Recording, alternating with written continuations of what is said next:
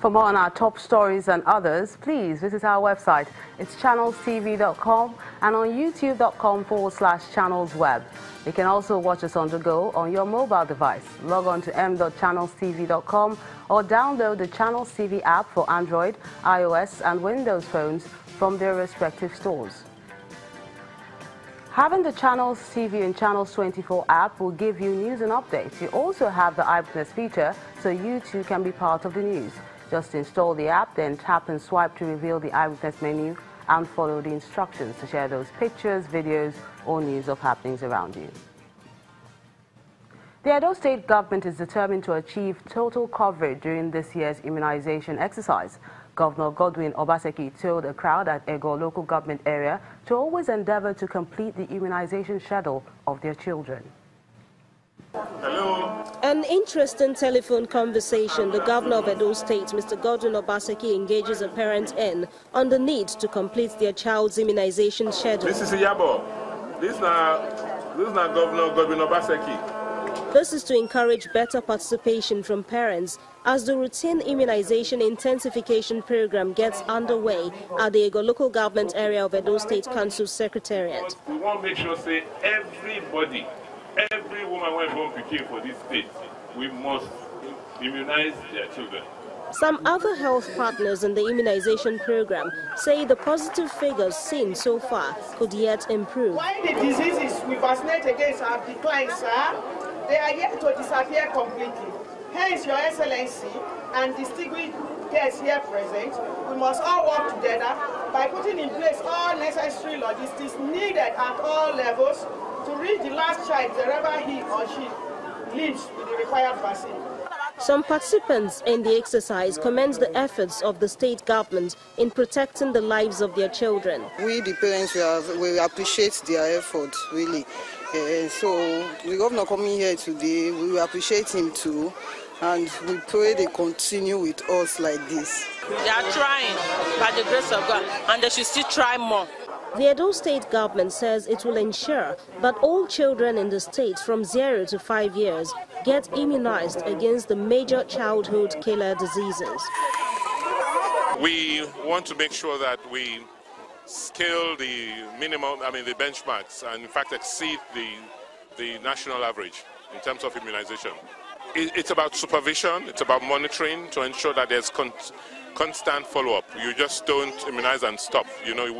So I have, for instance, adopted a local government. I'm going to check monthly, quarterly to see the progress. The high point on the occasion is the award of cash prizes to the 3 local governments with the highest performance percentage in the immunization exercise.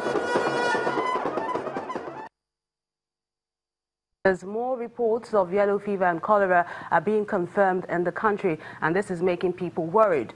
The federal government and the state governments have been trying their best to contain the spread of these diseases, and international organizations such as the WHO have been pitching in. To discuss more on this issue, we're being joined from our Abuja studios by Dr. Mary Stephen, the team lead of the World Health Organization's Health Emergencies Program. Thank you very much for joining us on the program.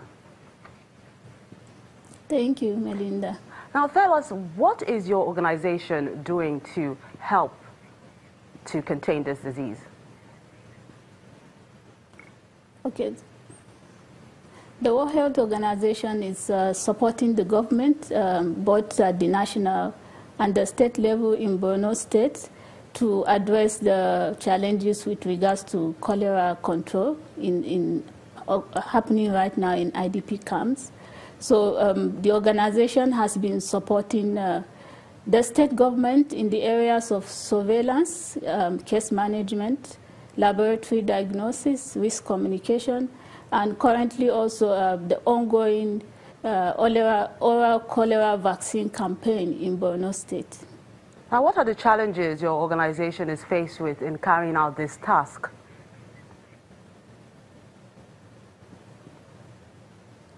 Well, the main challenge, I think, would be in areas of security compromised areas where you have difficulty in accessing those areas. But with the measures that the government has put in place, those populations have been reached also with the vaccination campaign and other control measures. You mentioned Borno State. What about Kwara State? There's a case of yellow fever there.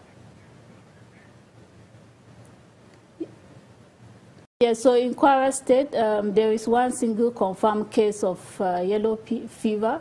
Currently, the government, the Nigeria Center for Disease Control and the World Health Organization has deployed a team to the field to do more assessment of the situation and also to do risk assessment to determine the target population. So after the risk assessment, there is going to be a reactive vaccination campaign in Kwara State as well. Would the vaccines deployed be enough? Yeah, right now the Nigerian government has some stock of yellow fever vaccine already in country, and we also have the opportunity of applying to the ICG for additional vaccine. But currently, as the risk assessment is ongoing, the current vaccine stock, both in country and globally, it's going to be enough to address the challenges in Kwara State. Now, Dr. Stephen, tell us, has there been any case of a patient not responding to treatment?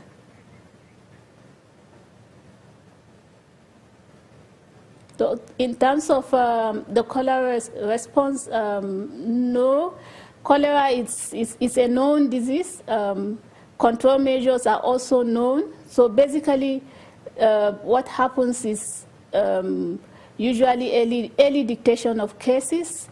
But in most cases, patients that are infected may not present with symptoms. And where they present with symptoms, a lot of them present with mild symptoms, and that you can manage with oral rehydration. And in severe cases where you have patients that require admission, patients are admitted, and mainly because it's a diarrheal disease, dehydrating disease, you admit patients and manage by replacing fluid, replacing electrolytes as well. So control measures, especially in terms of treatment for cholera, is well known. And of course, all the patients that are responding, that are currently being managed are responding to treatment. So where you have complications, maybe in a situation where the patient is delayed, they stayed at home, maybe started doing some measures at home and then came to the hospital at late stage. But as soon as the case is dictated and reported to the hospitals, it's treatable. What about yellow fever? It is said that there is no cure.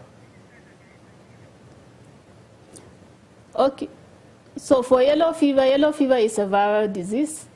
It's true that there is no specific treatment, but mainly also like the cholera symptoms, yellow fever presents with mild symptoms in most people.